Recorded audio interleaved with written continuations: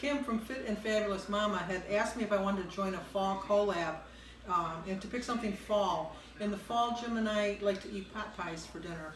And we usually eat the Marie Callier pot pies.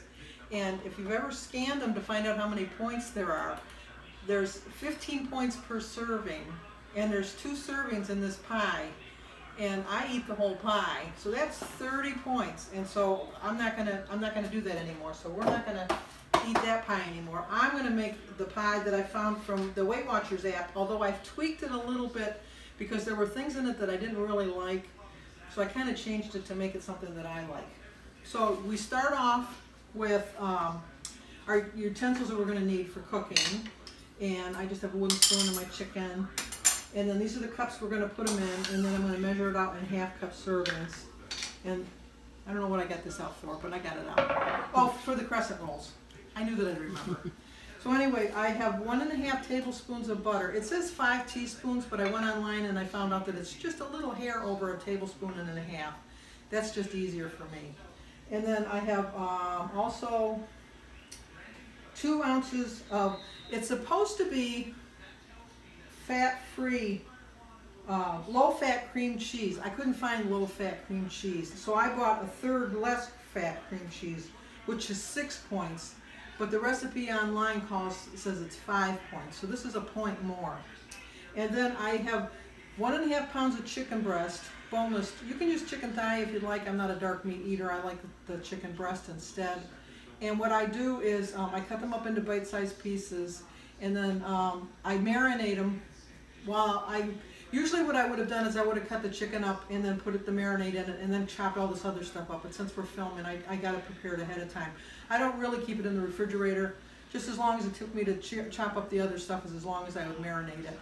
But I put like a teaspoon of the Lawry's seasoned salt and a teaspoon of the garlic salt and 2 tablespoons of the Zesty Italian by Kraft. Mix it together and just let it set.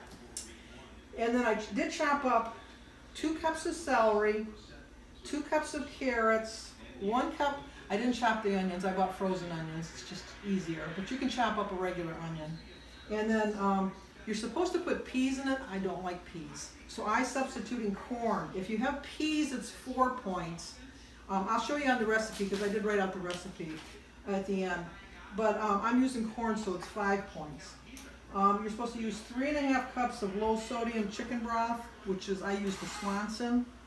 I've got the low 33% less sodium. It did, when I scanned it, just showed the same amount of points, so that's what I used, which was almost the whole thing. I think I probably got about this much left. I probably could have used it, but I didn't. And then it asks for a 1/4 cup of flour. I don't use regular flour. I use Wonder flour because it doesn't, stick and gel up. So I measured out a 1/4 cup of that. And then you're supposed to have low-fat, reduced-fat crescent rolls, which my Kroger's doesn't have reduced-fat crescent rolls. So I bought regular crescent rolls. If you find the reduced fat, they're 27 points, but this one was 32, so it's a difference of 5 points. So the total, if you do it with the peas and the low-fat crescent rolls, it would be a 7-point dinner for the turkey pie, but or chicken pie rather. But if you use my recipe, it's going to be a little over 9. So I counted it as 9½ points. So we're going to start. I'm going to go over to the stove, and I'm going to start with the chicken. And I'm going to use half of the butter right now, just to get it going. I usually use olive oil, but when I do my chicken, but sorry. But for some reason it said to use butter, so I thought I'd try the butter and see how that goes. Maybe it's to make the broth a little thicker or something. I don't know. I'll do it like they say, but in the future I might tweak it. Jim wanted to know if this was a chicken pot pie or a Weight Watchers chicken pot pie, and I told him it was whatever he wanted it to be. He wasn't impressed. Oh, I like to get the pan hotter. I should have waited. I usually get the pan hotter before I put the chicken in. So, once again, thank you, Kim, for including me on this. I was looking for something a little less fattening, and like I said, we eat a lot of we eat a lot of pot pies in the winter and the fall. And chili, but she already gave you the chili recipe, which is very good. If you haven't got it, go on Kim's site and look for her chili recipe because it is delicious. And what I do with that is I make a whole big batch of them, scoop them out in little glass containers and put them in the freezer, and then I pull them out when I need them. So we'll see if this is, yes. If you hear that sound, it means your pan is hot enough. Okay, I'm going to brown this up and then I'll be back. It's probably going to take me, I would say probably about 5 to 7 minutes. So I will be back.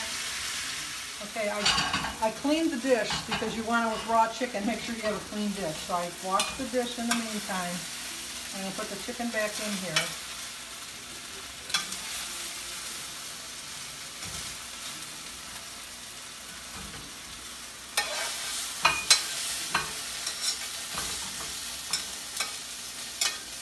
I'm not a very organized cook. I never claimed to be, so just so you know. And then turn your heat down a little. And you're going to add the rest of the butter. I've moved that dish. There you go. And then you're going to add the rest of your vegetables that you've already prepped. Onions. I put corn on the recipe. I made a mistake. It was supposed to be onions. The corn comes later. And then the carrots. And you mix it together and we're going to simmer this for about 5 minutes and then I'll be back. Okay, I've got the vegetables, they're soft. And I'm going to sprinkle the flour in now. And just kind of stir it in. And then once I get it somewhat stirred in, so it doesn't clump on me, I'll add the broth. Like I said, you can use regular flour, but I find it clumps more. And then you just pour your broth in. Oops. And you want to bring this to a boil.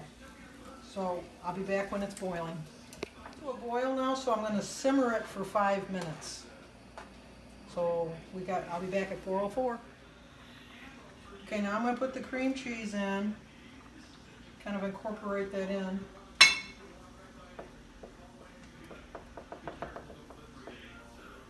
Well, it breaks up pretty easy.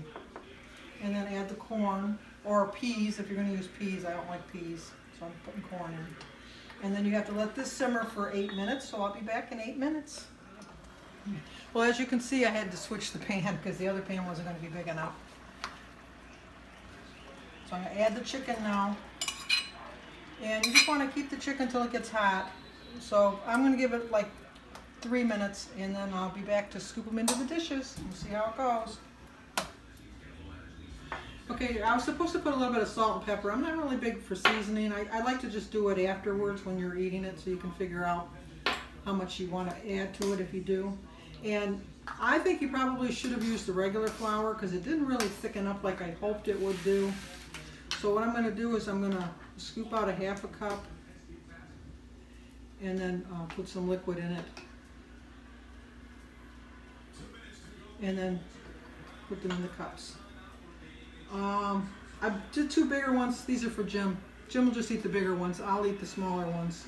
And I'm going to keep them in the refrigerator. I think you can keep them in the fridge up to 3 days. So 1 for each day.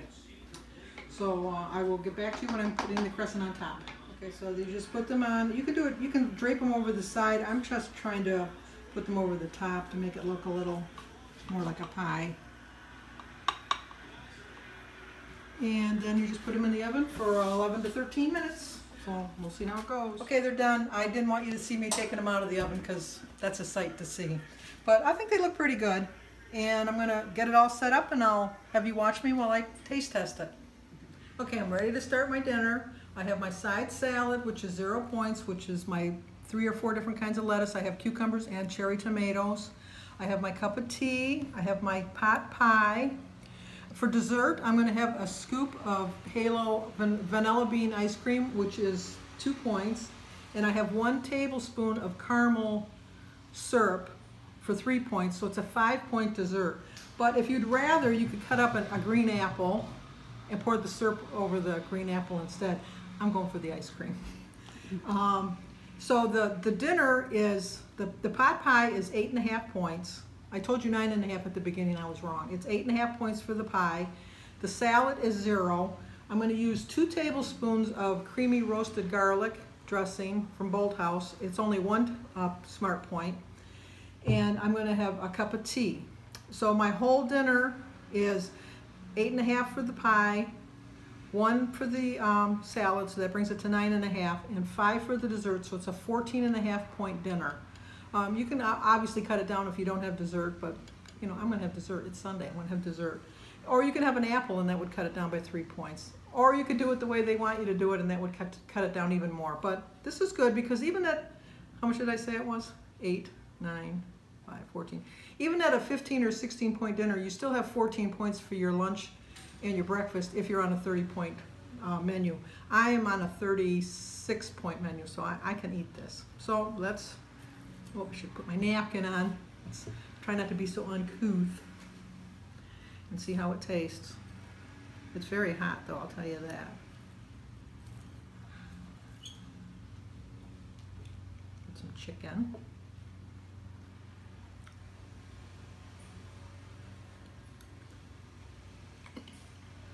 Very good. Pat myself on the back. This is very good. I really like it a lot. I even think Jim will like it. So hopefully you like the recipe. Thank you, Denise, for being my cameraman.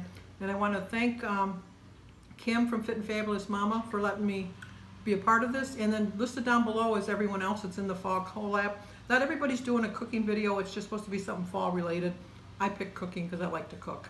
I don't have any other hobbies other than YouTube. So thanks for watching. Give a big like, subscribe, share, and comment. And check out the other channels because I'm sure they're a lot more interesting than mine. So I'll talk to you guys on my next video. Okay, here's the recipe. The only difference is if you use low-fat cream cheese, it's 5 points. I use the half less fat cream cheese at 6 points. And I use the regular crescent roll for 32 points. But if you can find the reduced fat crescent roll, it's 27 points. And this is the recipe on how to do it. I think I told you at the beginning of the video it was 9.5 points for the dinner, and it's really only 8.5. But if you use the substitutes, if you don't use the substitutes, if you use the original, it's 7 points. And this is what I've been doing so far. Hopefully it turns out.